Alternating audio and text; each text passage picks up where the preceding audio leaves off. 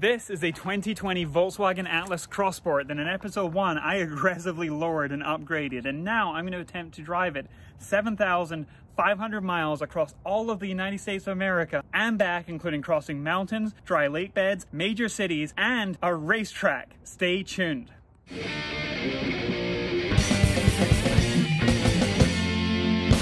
Today's episode is brought to you by SoloWerks Suspensions, part of the KW group, and available right now with a rebate via thesuspensionsource.com, who can also help you out with KW and ST suspensions. So please go check them out. Let me know if you buy some suspension also. This trip would not be happening without them, so at least give them some thanks, if not your business. Fuel stop number 2, 580 miles in. Yes, I did go to ECS. You got the Chule Tepui low pro 3-person tent, although I'm just solo. Put that on top. I'm not looking quite as low now, but obviously still running, well, very low. How much is gas here? $1.97 for 1 US gallon, which is 3.8 liters. And I've been getting like 20 miles per gallon so far. Thank you to the Suspension Source for covering the gas on this trip.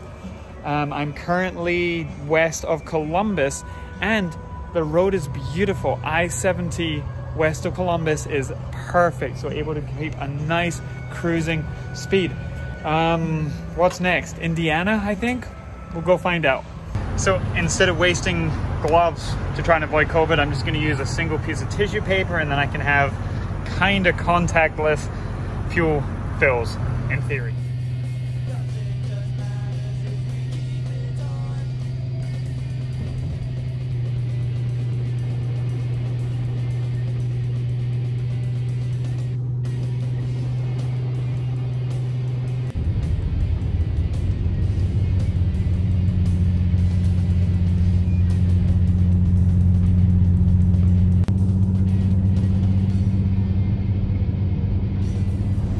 Well, this was not a planned stop, but I'm now in Denver, Colorado, and the I-70 up into the mountain pass where I went to sleep tonight is completely closed because there's a big snowstorm, medium snowstorm, but a whole bunch of cart and tractor trailers have all crashed into each other. So the map is completely red, completely stopped. So I am stuck. Grab some provisions here. I've got extra water and stuff just in case I get trapped. I don't think that'll happen. Sun has set though, so I do have to set up the tent, find somewhere off the road to park, and set it up in the dark. Good times. No, really, I'm genuinely excited for this. I want to camp. I want to sleep outside. I don't want to be in a store, actually. All right, it's go time. I've bought my Hot Wheels car in there, but right now, the highway is reopened. The Loveland Pass is completely closed, like done. It is actively snowing. Like, it's properly snowing. Guess what? The Delentes, the D7 Delente are all season, but I just looked at them and they are rated for mud and snow. They have the M and S, M plus S. So I have mud and snow, all seasons, ultra high performance, but still rated M and S. I'm just gonna go for it. Right now it's saying there's a 1.5 hour delay. That I've got 2 gallons of water. I have a like negative 18 degree sleeping bag. I have the tent. Right now I cannot get to the pass that I want to sleep at, but there is a Walmart over there in Fresno next to Vail, and it's at 9,000 feet, and you can sleep in Walmart parking lots. So worst case, if I can't find somewhere wild to camp, I can get into the storm, hopefully over the mountain, over the Continental Divide, over like the 10,000 whatever feet, and still camp up 8,000-9,000 feet. So I'm okay with that. But right now, I just gotta go. I just gotta do this. Low pros, 22 by 10s. All right, let's do it. So the Atlas Cross Sport does have a snow mode, so definitely putting that on for the traction. Why not? All right, over 11,000 feet. A little bit of ice buildup.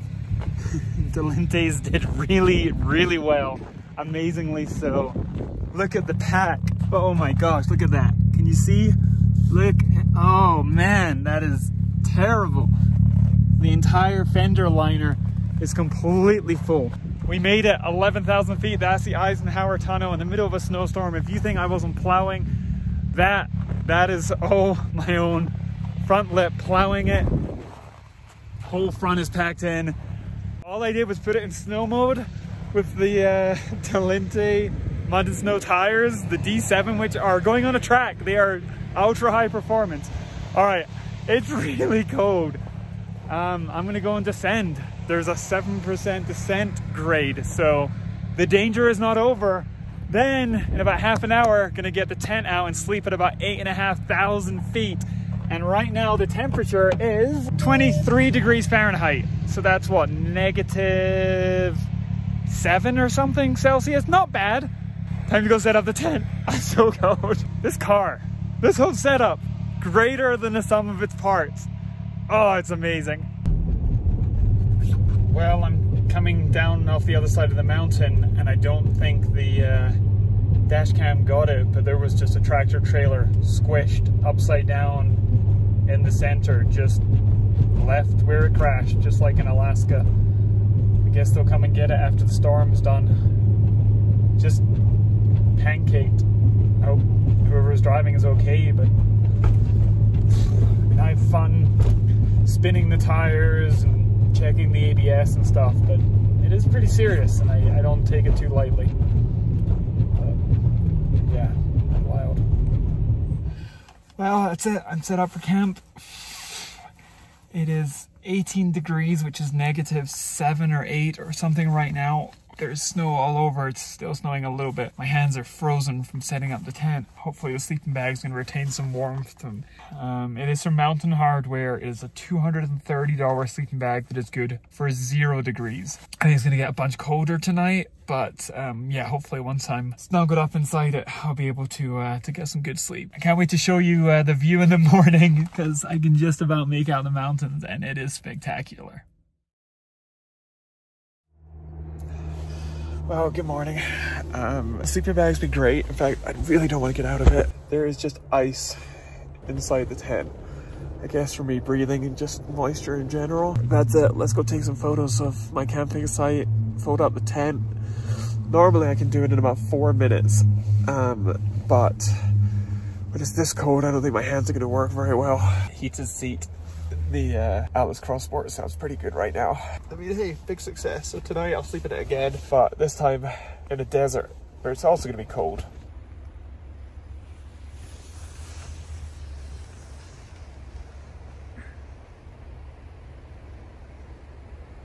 All right, I'm all loaded up for the day. However, this is my water bottle that sat in the car last night. I was like, oh, it didn't freeze. No, it's a solid icicle. Apart from like this little bit of water there. See how much of that is ice? It was really cold last night. It's still 17 degrees Fahrenheit, which is like -9 degrees. Yeah. Right, tonight, desert. Let's get down to Las Vegas.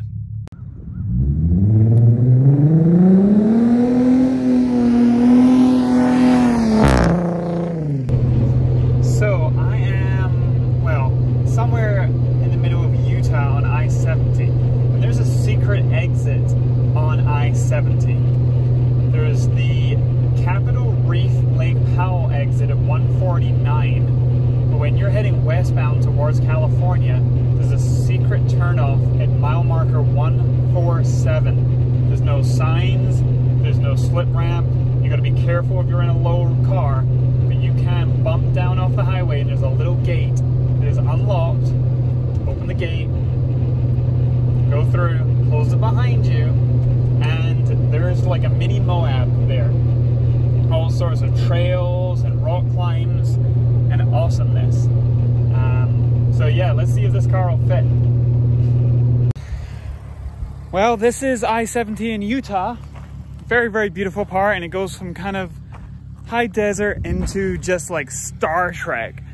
But this is mile marker 147 heading westbound. And this is a secret exit. It's not marked in the slightest. But if you just pull off here, there's a little gate just there.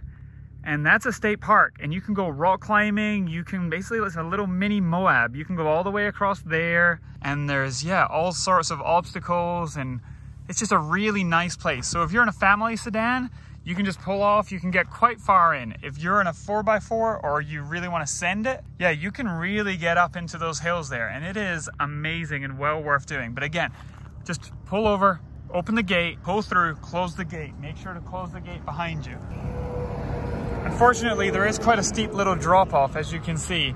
And I tried really hard, and there's a bunch of scrapes that I have made. So although I've been on this before with a very low car, the Atlas Crosssport is too low to make it. So I'm gonna get off the side of the highway.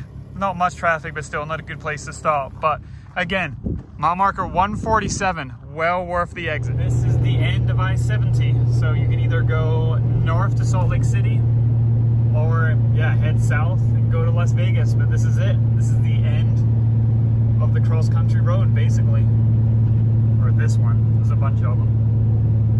Well, now I'm in the dry lake bed in Nevada, set up. However, it is literally 1 degree above freezing. It is like 33, 34. So that's like 1 degree Celsius. What the heck? Can't even get warm in one of the driest places around. Oh, it's been a long day. I'm exhausted. But yeah, I still have to wear my hat and get in my super crazy Mountain Hardwear sleeping bag to try and stay warm. But hey, it's a lot warmer than yesterday. It's not snowing. I don't know the last time it rained here. Probably doesn't rain here once a year. But anyway, until tomorrow, good night. Well, good morning. There's the view. Now, it is really cold, so I'm still wrapped up in the blanket. Sleeping bag. Brain no work yet. 6 a.m. Sun rising still. Whew.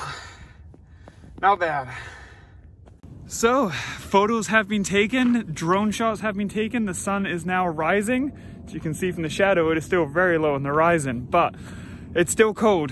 In the sun, it feels a bit warmer, but it's still below freezing.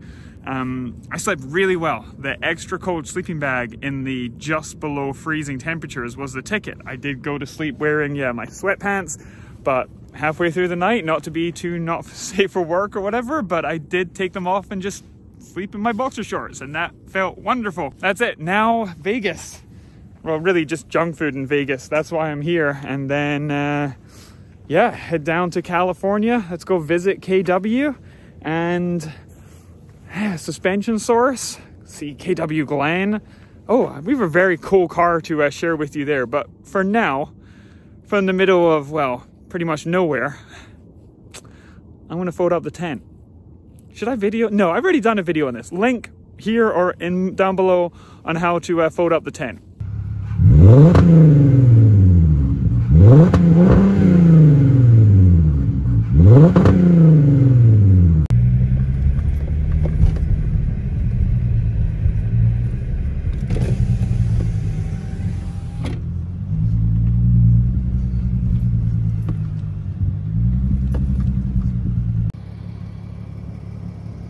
So I drove in on darkness, under darkness last night, but that seems really like steep and rutted, but yeah, I guess that's why it's a dry lake bed, but we gotta go climb that.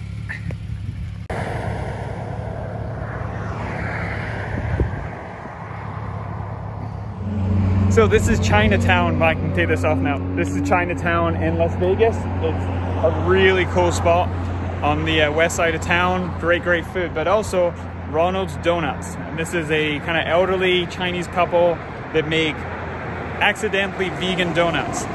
They're Buddhists. There's little Buddhas around. They give a donut to Buddha in the morning. It's a little shrine offering. $1 vegan donuts, $2 for fancy donuts, bear claws, all kind of amazingness. So this is my one stop for food.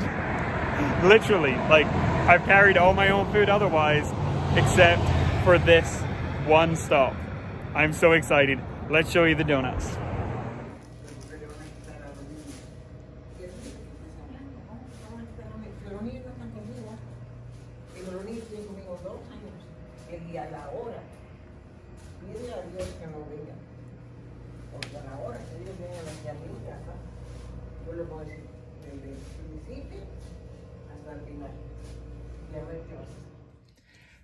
So from inside the Volkswagen Atlas Crossport, I hope that you have enjoyed episode 2. Stay tuned for part 3 with even more craziness to come. And again, thank you so much to the suspension source as the interior lights dim. Where's the button for it? There we go. For helping make this happen, and KW Suspension as well. This is madness, and there's a lot more to come. But for now, wash your cars, wash your hands, hit that subscribe button, leave us a comment, and we'll see you next time for episode 3. Goodbye.